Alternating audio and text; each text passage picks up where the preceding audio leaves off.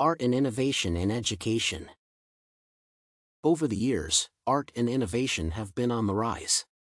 With this in mind, it has brought about the need to understand and comprehend how this applies in the field of education, with the expanding usage of educational technology tools in the classroom. This classroom study aimed to see how technology-based art instruction in middle school art classes affected student motivation, understanding, and art production.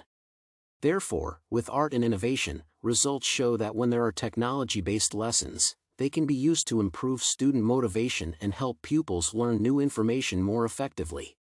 In addition, students were shown to be more interested in the art process, worked more autonomously, and produced more meaningful art creations with higher motivation and knowledge.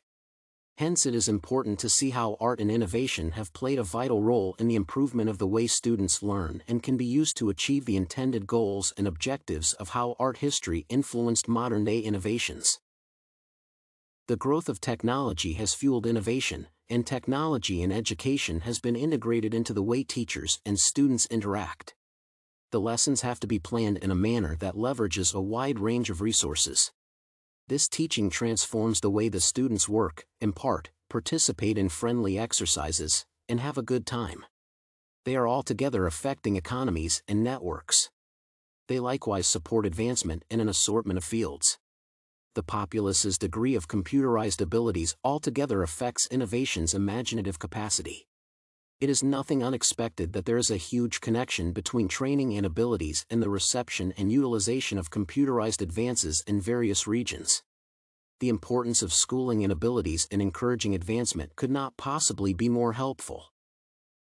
From what has been seen so far, art and innovation are supported to cause a qualitative expansion in the educational industry. These improvements are required to enhance efficacy while additionally working on the quality and value of instructive contributions. Notwithstanding the way that training is not a change-loath area, with changes previously happening in study halls, it has not had the option to outfit innovation to upgrade efficiency, further develop proficiency, work on quality, and make value in the very way that other public areas have. Concurrently, education may stimulate innovation and creativity among students. When a student looks at artwork from a long ago, they can make connections, which are helpful to them as they learn and, at the same time, challenge themselves to do better. Consequently, it leads to increased degrees of schooling and expanded utilization of advanced gadgets, and the Internet proposes that training includes the reception of computerized creativity. It has significant ramifications for the capacity of instruction and furnishing individuals with the abilities they need to exploit innovation. Accordingly, the computerized partition has developed into an abilities hole between the people who have and the individuals who do not.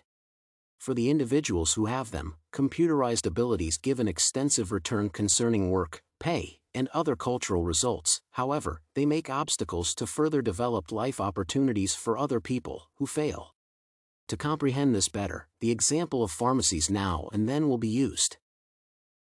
Using arts such as paintings in hospitals clearly shows how changes have taken place over the years. As it is well known, art is a vital part of history and can be used to pass information from one generation to another. What was being conducted long ago influences what is being done in the modern day. Even with innovation, the changes and influence to be possible require interactions between the systems in place and their existing environments. Hence, when learning about art and innovation, the students can make in-depth connections between historical and modern-day pharmaceutical advancements, which include the methods of treatment and the options available. Additionally, this is seen in the way medicine was being packaged now and back then. They used jars to store medicines, while now they use bottles and small containers to store tablets. Art and innovation in education are quite essential. So far, the history of digital technology innovation in education has been characterized by unfulfilled promises, naive assumptions, and ineffectual strategies. Evidence can demonstrate that implementing digital technologies in schools has not resulted in the promised increased efficiency through better results at a reduced cost.